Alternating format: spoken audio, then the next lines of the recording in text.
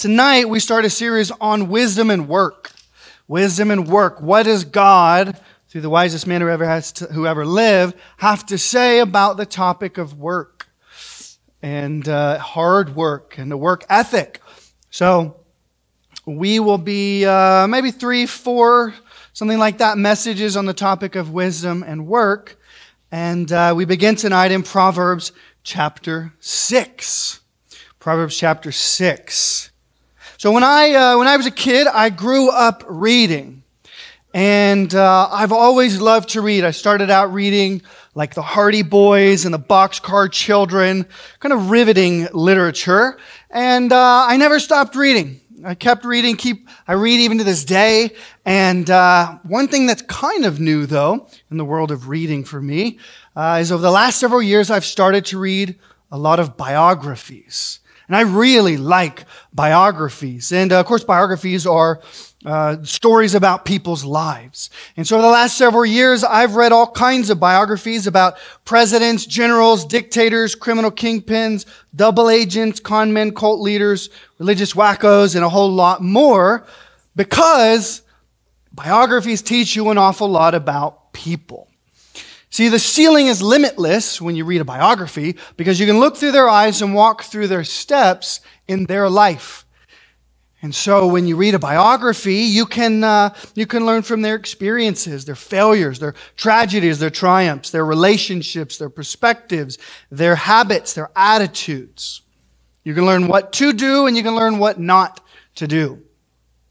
So that's why this evening, I want to start reading a biography with you.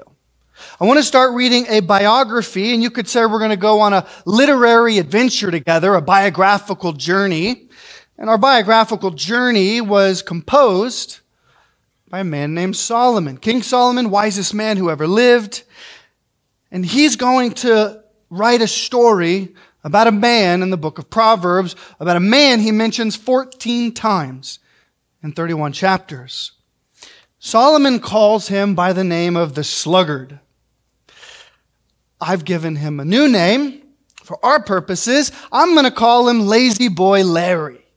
So tonight we're going to read the biography of the Sluggard, a.k.a. Lazy Boy Larry.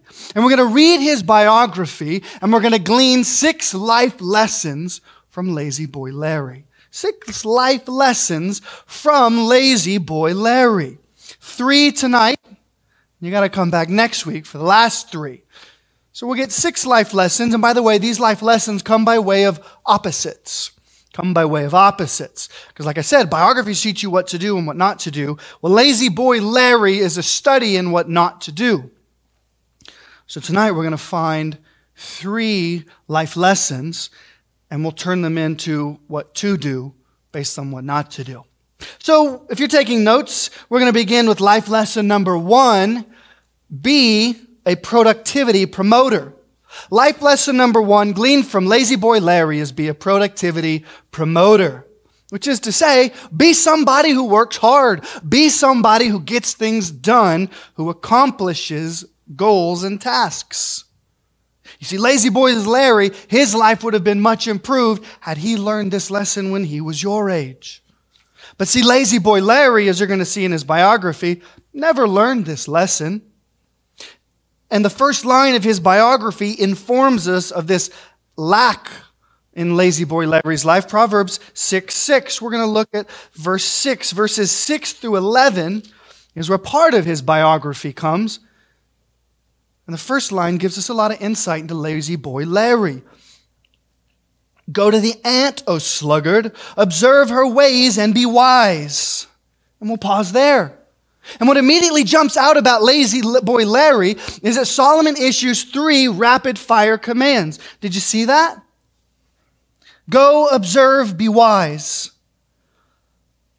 Well, it's interesting that the first thing he tells you about Lazy Boy Larry is that Lazy Boy Larry doesn't like to act. And I know that because that's why Solomon is compelled to give 3 rapid-fire commands. Go, observe, be wise. Because Lazy Boy Larry doesn't like to act on anything. Lazy Boy Larry is a lazy boy, and he avoids work, and he avoids anything productive. That's why Solomon calls him sluggard.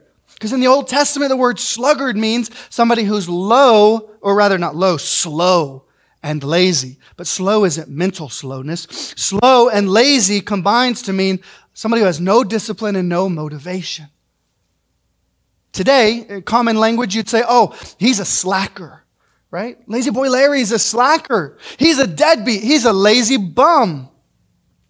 Well, you're right. Yeah, that's lazy boy Larry. And in today's culture, the extreme version of lazy boy Larry looks a little bit like this.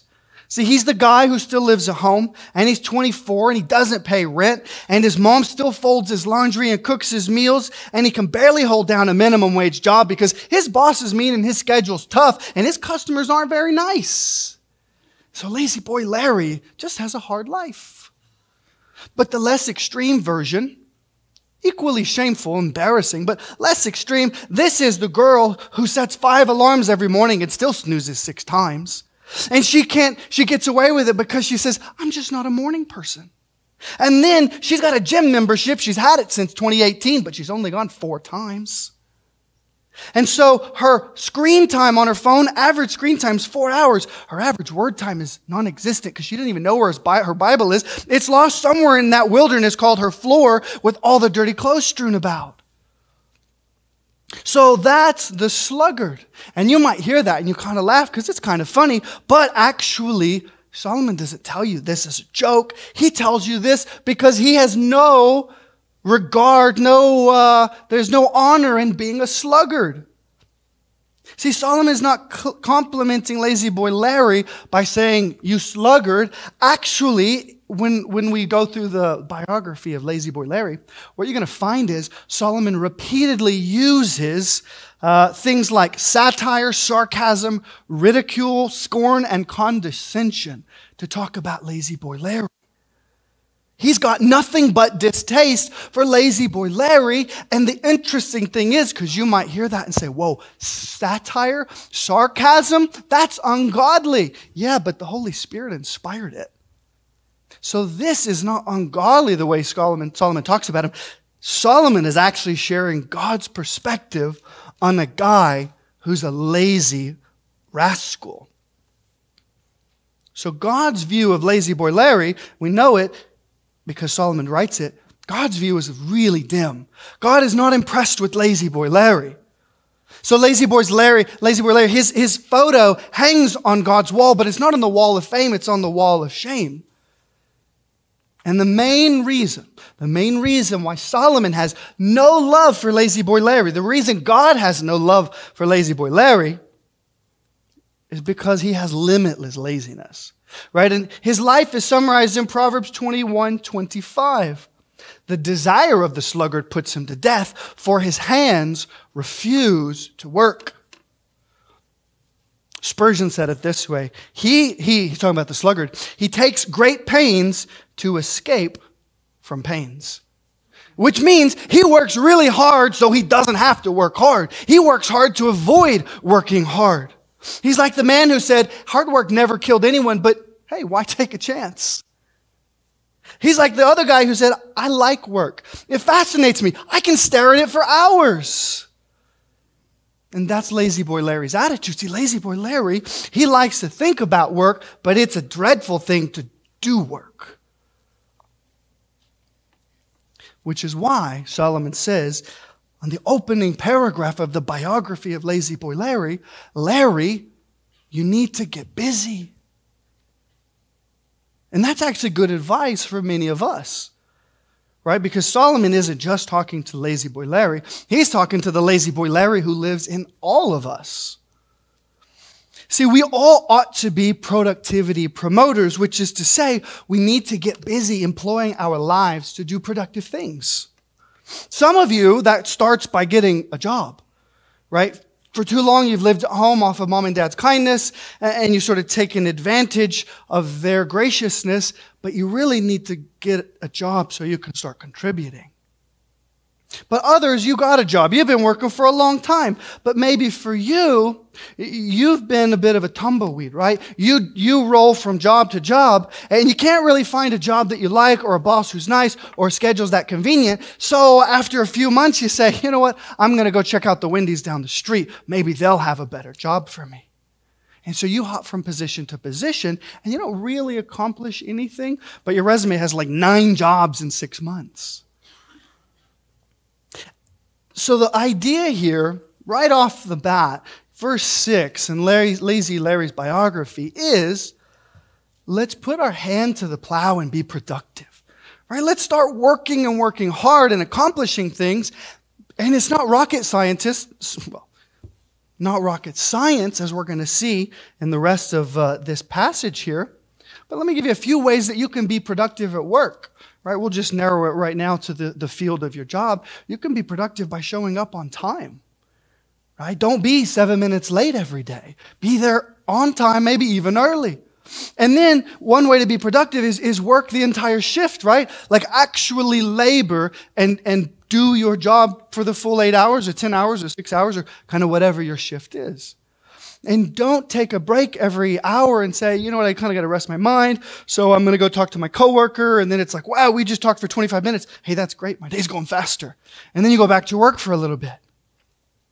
And one thing that I think gets everybody is about this big and this wide, and it's called a smartphone. And what we do is, at work, we have this compulsion to check our phone.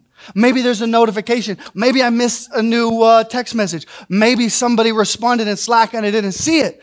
And so instead of working, we're constantly checking our phone and then responding. You've probably seen it. I don't know how many times I've seen it. You go to like a restaurant, right? Somebody's taking your order at the front and you look around the back in the kitchen and you got some guy leaning against the wall, like out of the view of the security camera where his manager can't see him. And then he's just checking his phone. He's texting. And you're like, dude, I know if your manager saw you, he would not be happy because they're not paying you to scroll Instagram. They're paying you to work. And so those kinds of activities like, hey, that's walking in Lazy Boy Larry's footsteps. But Solomon is saying there's a better path to take. And the truth is, all of us have some of Lazy Boy Larry in ourselves. Right? Even the hardest working among us, there are areas of our life where we actually are Lazy Boy Larry. Maybe it's not your job. Maybe you kill it. You know, you work really hard. But when it comes to your finances or to home life or to some other element of life, you're actually super unproductive. And what Solomon says to Lazy Boy Larry would be a good advice to you. He says, go to the ant, O sluggard. And you might hear that and you say, what in the world? Why would I go to the ant? Like that little bitty creature that I find in my kitchen going after my breadcrumbs, or I see it in the grass. It's built this huge mound and they're always swarming in little paths across the sidewalk. You know, like, go to that creature? Go to that little thing and learn? Yeah, that's what Solomon says. And he says, go to the ant, observe her ways, and be wise.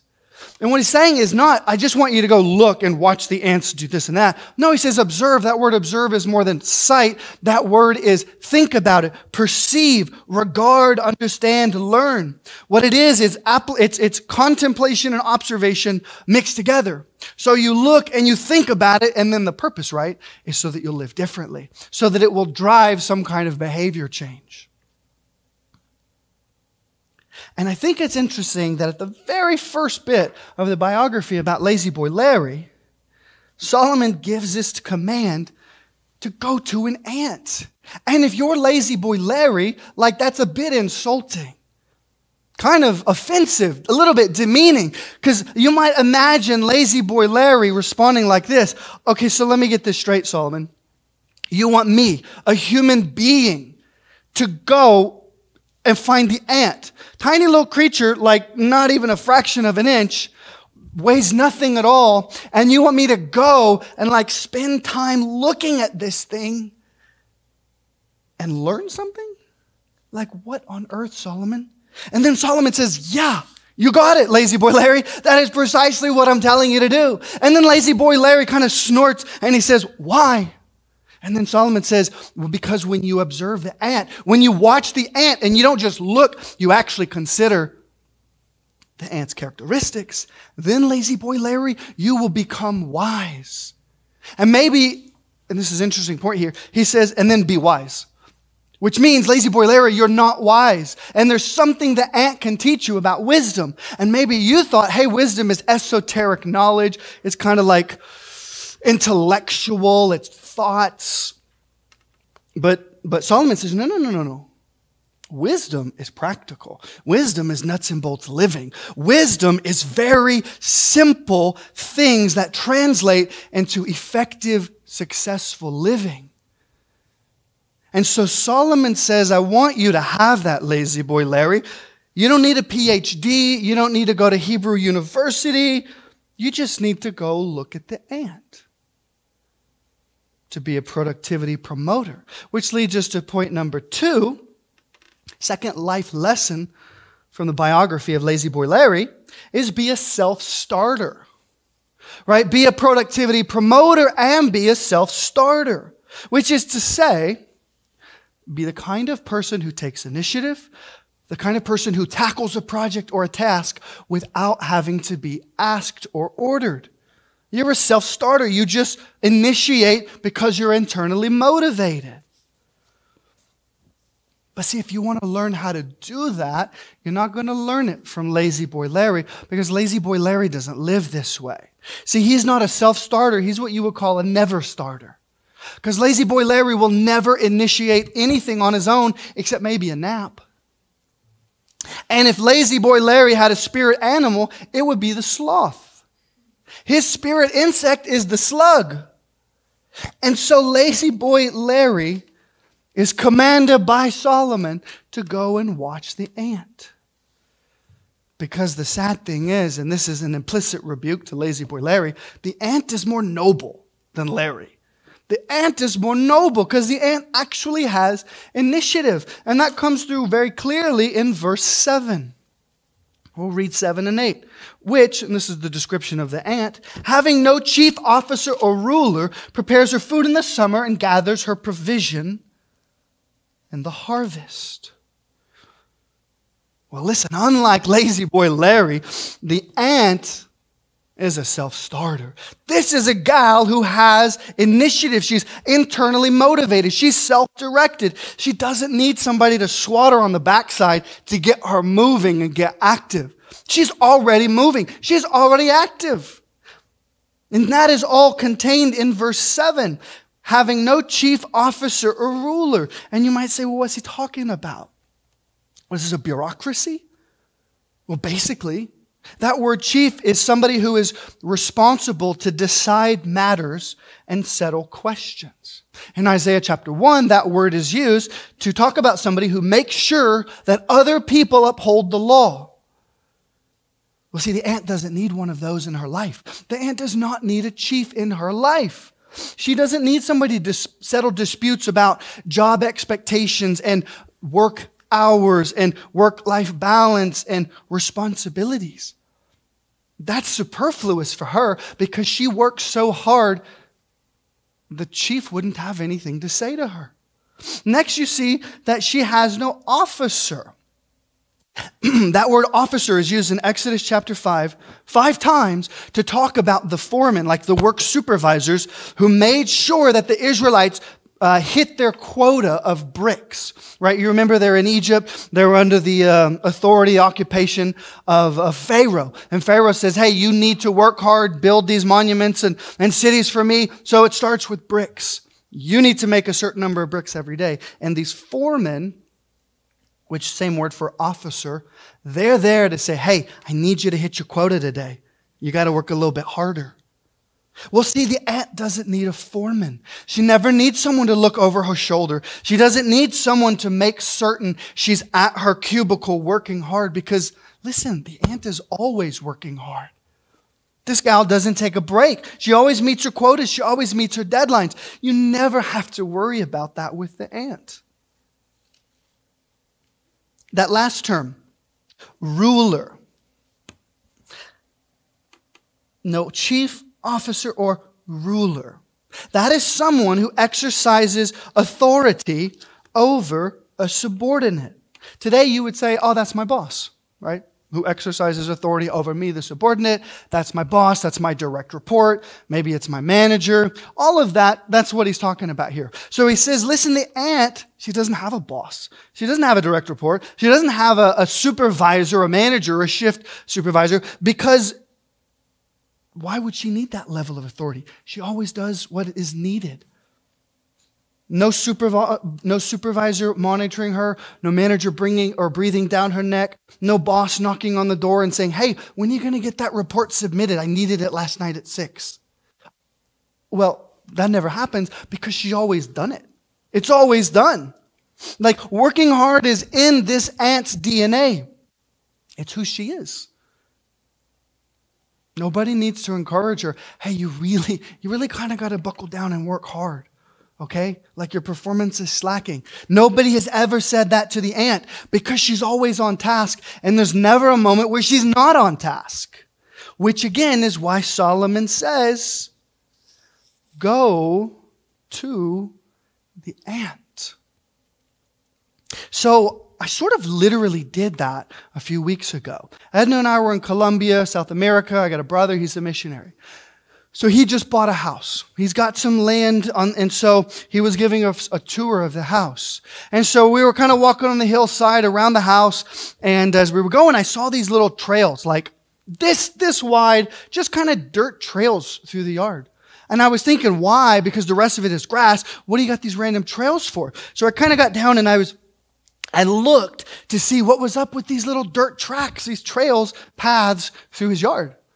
Well, I saw something moving on these paths. And when I looked closer, it was ants. Just zillions of ants just constantly streaming and scurrying down these little paths. And I thought, how in the world did they manage to did they trample the grass down because they walked so much on this path because they're always moving? Well, no, what I found out is they're leaf-cutting ants. So what they do is they literally, with their pinchers, they chop down all the grass, all the vegetation. They make a super highway so they can go to the leaves and cut them down and then bring them back to the nest. And so these ants had not only meticulously cleaned these paths free of any kind of grass or vegetation so that they had just a straight highway to the nest. But then what caught my eye is how ceaselessly busy the ant was. I mean, there was just constant motion, constant movement here and there, and the ants were never taking a break. And it was wild. They were crazy productive. And as I looked at those ants, there were some things that I realized, you don't find this when you watch ants. One of those is you don't see ants taking a break, right? There were no ants napping on the side of the little ant road in an ant hammock.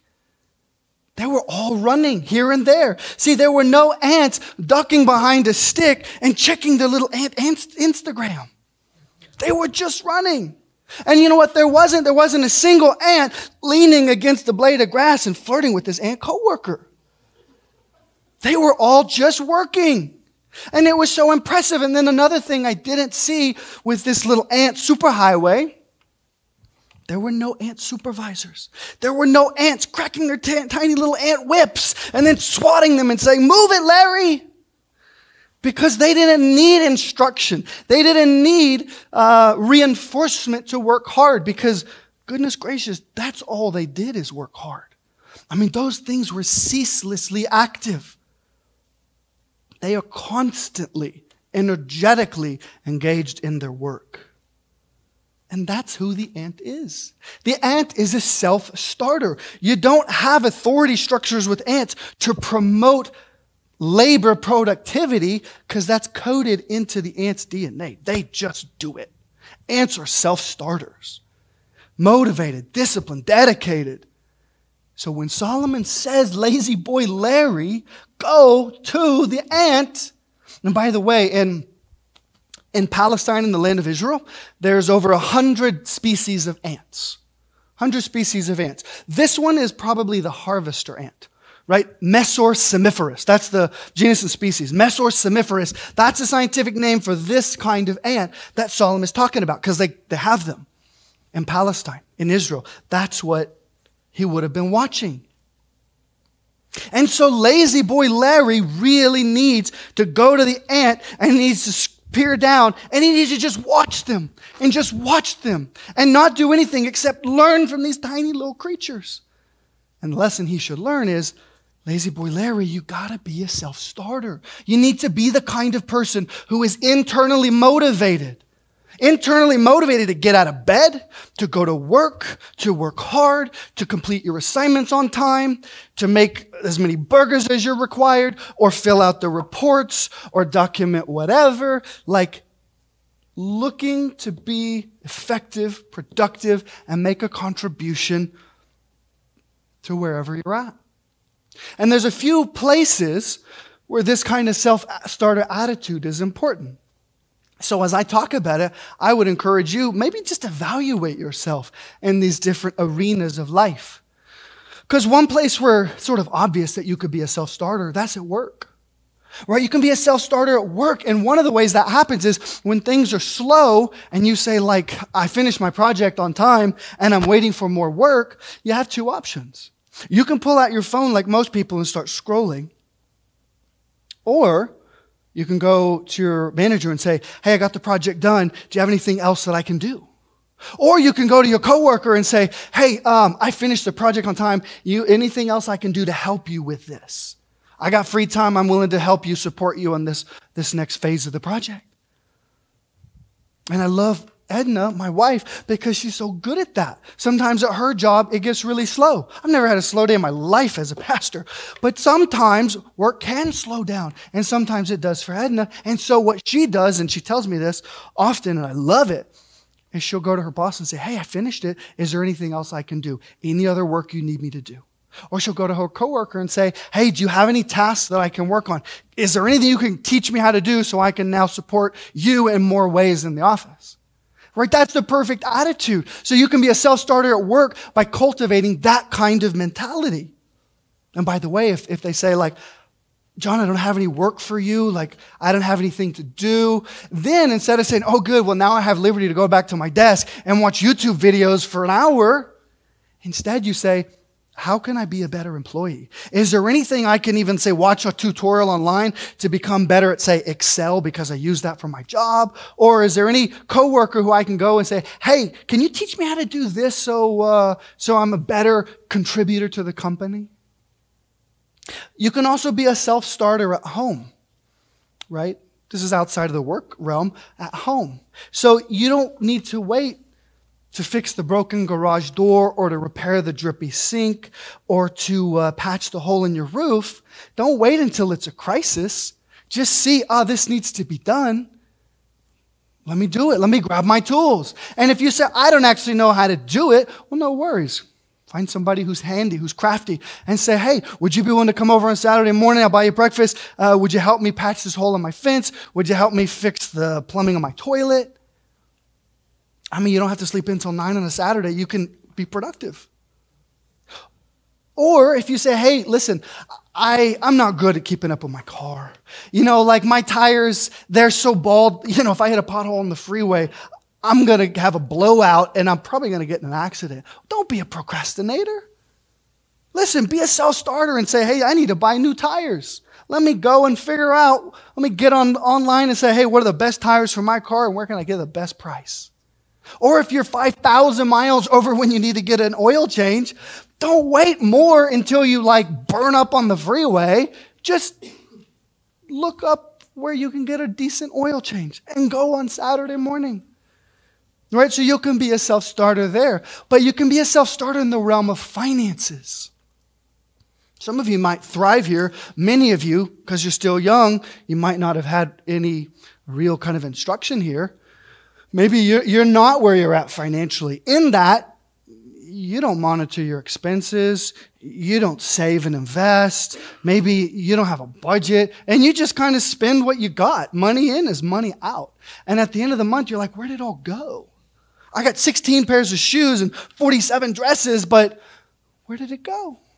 Well, see, what you can do is you can start today and you can figure out how to have a budget, how to live within your means. I'm reading a book about a guy who's Brian Regan. He worked for the government, the NRO, National Reconnaissance Office. And the guy tried to sell state secrets, American secrets, to Libya. And so he got caught, and they figured out that one of the reasons he was doing it is because he was like $120,000 in debt on his credit cards. He didn't have the money, but he spent it like he did. And he was up a creek financially because he wasn't a self-starter. This guy was in a full-blown crisis. And that's why he says, I can get rich and make $13 million by selling secrets to Libya. No, he ended up in prison for 40 years. So don't wait. Don't be a never starter with your money. Be a self-starter. And if you say, I don't know, I didn't take finance in college. The church actually has Financial Peace University, a class that teaches you how to get your money in order. Right? Or just find somebody in the room who's older and looks like they might have a handle on it. So there are relational applications too to this self-starter kind of mode. You want to be a self-starter relationally. And I don't mean dating. I mean if you're in conflict with somebody. Let's say you had a little tiff with somebody. And self-starter mode here when it comes to relationships is, let me not let this thing escalate into a full-blown conflict. If I sinned against him and he sinned against me, or she said this about me and then I responded by saying this about her, let me just initiate. Let me go to her and seek forgiveness. Let me say, hey, I was wrong. I sinned against you. I have to do this all the time with Edna because I sin against her all the time. But if both of us weren't self-starters, our relationship would blow up because we'd have mountains of undealt with conflict. So relationally, you can be a self-starter by saying, man, I know I committed sin. I need to go to that guy and ask for his forgiveness. I need to go to that girl and let her know my behavior was wrong. My attitude was sinful. But see, you can be a self-starter in another place too. This one is both spiritual and relational. Right? This way to be a self-starter is where you say, I want to be married one day. So how do I get where I want to be? Well, rather than saying, let me go to the gym, let me lose weight, let me get, more toned, let me get a better tan, clear up my complexion, let me get some dental work done, let me get my nails done. I mean, you can. Not terrible things to do. But why don't you focus instead on being a godly person? Right? Why don't you say, hey, let me be the kind of person that a godly person would want to marry? Which means I need to be consistent in the Bible. Let me be a self-starter and wake up and open my Bible. Let me be a self-starter and learn how to pray. Let me be a self-starter and pursue Jesus Christ, who is the treasure. The treasure doesn't come in your paycheck. The treasure comes right here. So if you say, hey, one day I want to be married, that's a great desire. But if the fulfillment seems illusory and long way off, no better way than to be a self-starter and say, let me be the kind of man or woman that a godly man or woman wants to marry. And then you're not consumed with relationship, you're consumed with godliness. And then you're in the right spot to be a candidate for a real relationship. So, learning from Lazy Boy Larry, not only do we need to be productivity promoters, which Lazy Boy Larry has never been that, but we also see that we want to be a self-starter. He's a never starter, but you don't want to be that. You want to be a self-starter. And I've given you a bunch of categories to think through. And my guess is if you're anything like me, you got a lot of opportunity to respond here. But there's one more life lesson, right? One more lesson from Larry's biography that we're going to get to tonight. You want to be a productivity promoter. You want to be a self-starter. Lesson number 3, gleaned from the biography of Lazy Boy Larry, is, and this comes in verse 8, be a moment maker. Be a moment maker, which simply means make the most of every opportunity. The phrase today is strike while the iron is hot. Right? Because Lazy Boy Larry has really never, ever made the most of the moment. He is the king of squandering opportunities. He's an opportunity waster, not a moment maker. See, the only thing he's capitalized on is the reach to hit snooze one more time. But the other opportunities of life, man, lazy boy Larry has let them sail along. His life is summarized in Proverbs 26:14. As the door turns on its hinges, so does the sluggard on his bed. Lazy boy Larry has a love affair with his pillow. His motto is, never do today what can be put off until tomorrow. Or better yet, as Mark Twain said, never put off till tomorrow what may be done the day after tomorrow. And lazy boy Larry hears that and he says, that's wisdom. That is life insight. Because lazy boy Larry is always trying to get out of work. You know, if you were lazy boy Larry, you would notice that he's the last guy into the office every day. And his car is the first one to leave the parking lot every evening. Lazy boy Larry doesn't like to work. He doesn't like to work while he has the opportunity to work. So Solomon says, go watch the ant, lazy boy Larry, because you will learn from the ant, from that tiny little busy, bustling, scurrying creature, you will learn, lazy boy Larry, how to make the most of every moment.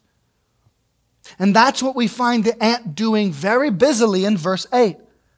We already know that she doesn't need an authority structure to compel her to work hard. She just works hard because it's who she is. But in verse 8, here's what she does. She prepares her food in the summer and gathers her provision in the harvest. Food in summer, provision in harvest. This is the harvester ant, right? Let me give you a few more details about the harvester ant. Let me give you some insight. So the harvester ants, they build their nests underground. They don't build mounds, their nest is underground. Their primary food source is not animal byproduct. Their primary food source is plants and vegetables. But especially, they eat grain. They eat grain. And that's why you notice Solomon gave 2 time markers in the summer and in the harvest. Well, the reason he says that is because that's when harvester ants work the hardest. Because grain is their primary food supply. So in the summer months, that's what's communicated by in the summer and in the harvest. Those are the summer months, right? That's when the barley harvest happens. That's when the wheat harvest happens. That's when the ants are the most active, because that's when the food supply is the most abundant. And so she is busy preparing and gathering, right? Ants in Israel, during those harvest months for the barley and wheat harvest, they are constantly scurrying through the fields, through the threshing floors, through the barns, and they are looking for grain. And they're grabbing every single one they can find, and they're taking it back to the nest, and they're going underneath, and they're storing it in their perfectly built storehouses so that when winter comes, when there's no more grain, they're okay. They got plenty of food because they're moment makers. The door is open to gather food. And so the harvester ant says, I'm going to be out there gathering. They never waste an opportunity. Harvester ants work while there's work to do. You know, the ant has never heard the phrase carpe diem, seize the day, but their life is the expression of carpe diem. They seize every day and every minute and every moment. But lazy boy Larry, yeah, he just lets the moments pass him by. See, Proverbs 20 verse 4, it adds to his biography. Here's what Solomon says, Proverbs 20 verse 4. The sluggard does not plow after the autumn, so he begs during the harvest and has nothing. Lazy boy Larry misses his opportunity to reap. He's begging instead. He's not getting food because he didn't put in the work in advance. He didn't have the forethought, the foresight to say, I better work hard while I can so that in the leaner months I'm okay. Lazy boy Larry doesn't think further than his nose. He doesn't have anything planned on the calendar for tomorrow or the next day or the next day or any day thereafter. Lazy boy Larry is a live-by-the-day kind of guy, and it bites him. He begs during the harvest and has nothing. And Solomon highlights him as an example of a shameful individual. Proverbs 10 verse 5. He just straight up calls him out. He who gathers in summer is a son who acts wisely, but he who sleeps in harvest is a son who acts shamefully. Because he's sleeping when you're supposed to be working. Well, that's lazy boy Larry. And lazy boy Larry's misdeeds are an opportunity for you and I to learn. Right? We can learn from lazy boy Larry. We can be like the ant, the harvester ant. We can be moment makers, not opportunity wasters. Maybe you've heard the expression, make hay while the sun shines. Kind of an older expression. The idea is, take advantage of the moment while the moment exists. Capitalize on every opportunity you have to grow and mature and improve yourself. So let me lovingly meddle in your lives for a moment. Right? What does it look like in real terms to be a moment maker, right? To not waste and squander opportunity.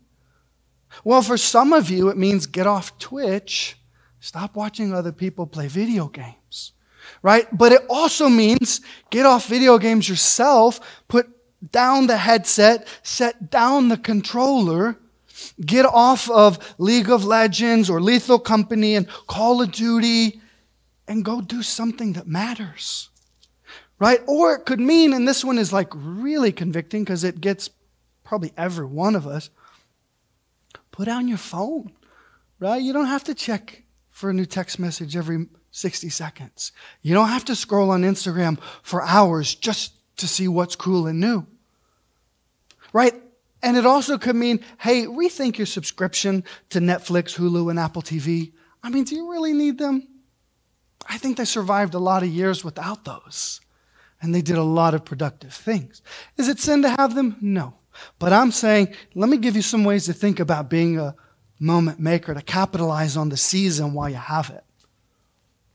Summer is here. The sun is shining. The harvest stands ready. So Solomon's words to lazy boy Larry and to us is, get busy, get working while it's good to work.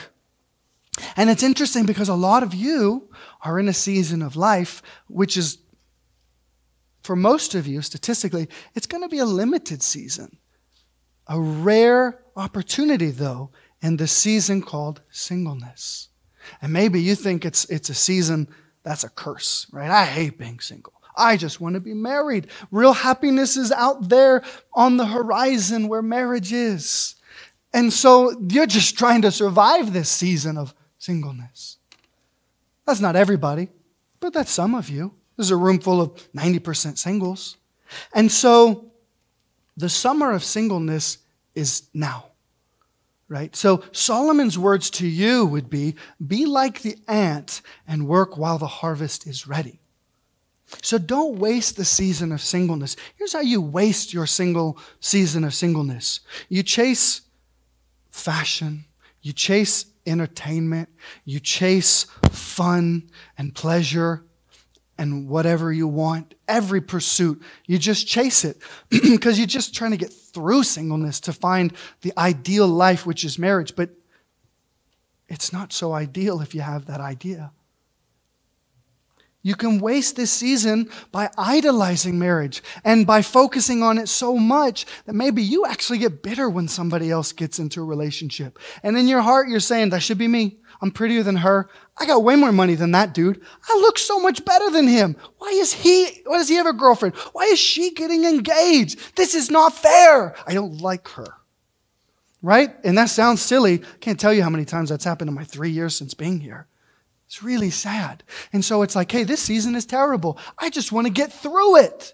But Solomon would say, no, don't waste it, invest it. Don't spend it, invest it. Make the most of it. It is a precious season to be fruitful for the Lord. It's a precious season to be fruitful. Listen, your responsibilities are so much less today than they will be. You don't have a spouse. probably don't have a mortgage. You don't have kids.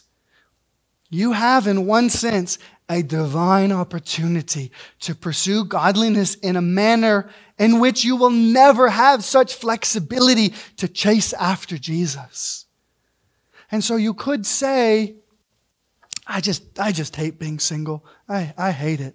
I know life will be better if I'm in a relationship. And yeah, there are certain ways which it'll be much better. But what Solomon is saying is, don't be an opportunity waster. Be a moment maker. While God has given you the gift of singleness at present, use it well. So here's what you can do. Go to every class Redeemer offers so that you can deepen your understanding of theology and broaden your knowledge of the Bible while you still have most weeknights free. Or attend the RPM monthly prayer nights. Keenan just had one 2 days ago. Go to those so you can learn how to pray, because you're going to use that your whole life. Go to Saturday night RPM evangelism that Noah leads so that you can learn how to cultivate the skill of preaching the gospel to strangers, because then it makes it a whole lot easier to preach the gospel to everybody you do know. Or discipline yourself now while every night is free to read good Christian books by men like the Puritans and really dig that well of holiness in your life. Make the most of your weekends. You don't have to go see your in-laws, and you're not going to Tucson to visit, your sister-in-law. You're here. Use those weekends to make disciples. Use those weekends to invest in other believers so that they grow strong in their faith. Don't spend it pining away at home, frittering it away on entertainment until finally you can get married. No, you have a golden opportunity. Pursue Jesus in this season that you have. And when God decides it's good for you to have a girlfriend or boyfriend who becomes a spouse, praise the Lord. But right now, your season is great to pursue Christ and to really maximize your life, to optimize your spirituality so that you become all that Jesus Christ calls you to be. And by the way, when you live this way, your marketability as a future spouse skyrockets. Because you are exactly what every godly man or woman is looking for. But you don't do it for that reason. You do it because Christ is worthy. And when you do it, when you make the most of your singleness, then you're really doing what Paul says in 1 Corinthians 7:35. You're pursuing undistracted devotion. Now, that doesn't mean you can't pursue Christ if you're in a relationship. Obviously you can. Doesn't mean you can't pursue Christ if you're married. Obviously you can and you should. But you just have different challenges, different interests you have to balance with your husband and your wife that most of you don't have in this season of life. So what Solomon would say to you earnestly is capitalize on this season. Don't waste it dreaming for the next, because you'll miss the immense opportunity to honor Jesus and be like Jesus. Speaking of Jesus, he was a man who never wasted a moment. Maybe you remember what he said in John 9:4. We must work the works of him who sent me as long as it is day. Night is coming when no one can work. Jesus was a moment maker. Jesus capitalized on every opportunity. He always had his vision open. How may I serve God? He did it perfectly so. And what a wonderful example of never wasting, never squandering, always capitalizing and seizing the moment. And in fact, he did it so well and so fully and thoroughly that it landed him on a Roman cross. And he worked the works of God so well that he bore the wrath of God. That he took the sins of man. That he suffered in our place. And that Jesus burst open the doors of heaven through his work. His dutiful, faithful, unceasing work. And so it's because Jesus was the perfect worker that you have the opportunity to appropriate perfect salvation. It doesn't come by you working hard. He worked hard. You get it by faith and repentance, by trusting in Christ. And so there's one moment you don't want to miss. One moment you don't want to squander. It's the moment that Isaiah 55:6 talks about. Seek the Lord while he may be found. Call upon him while he is near.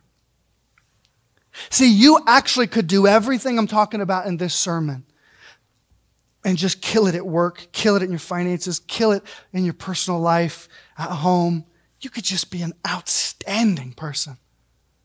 But if you never respond to the invitation of Jesus Christ to repent and place your faith in him, then you have actually squandered the moment that matters most.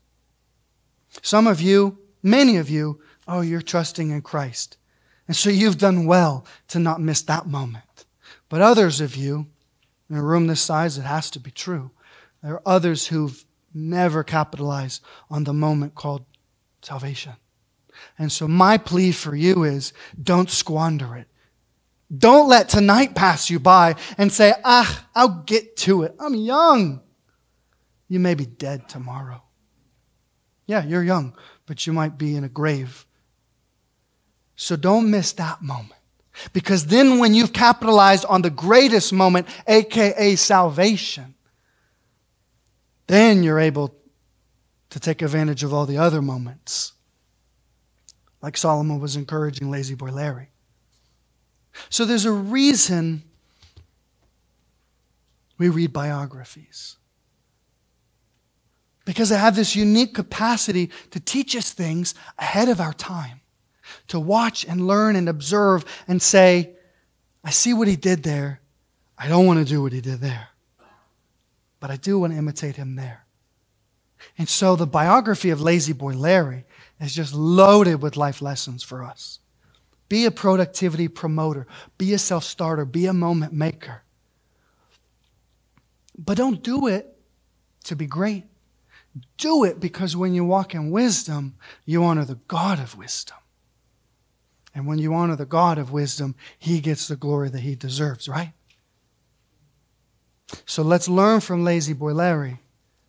And whatever ways are relevant to us as individuals so that we can walk in wisdom and give glory to the God of wisdom. Let's pray.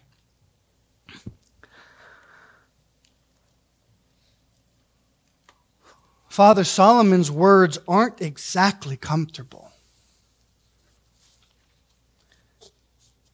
And there are disquieting, uncomfortable realities when we think deeply about what he said to the sluggard. Because there is in all of us the capacity to be lazy. And we don't want to do that, Father.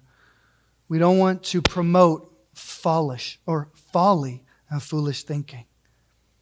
Lord, help us to respond in the way that is most pertinent to us so that we can walk in wisdom and work hard so that we can imitate Christ who worked hard.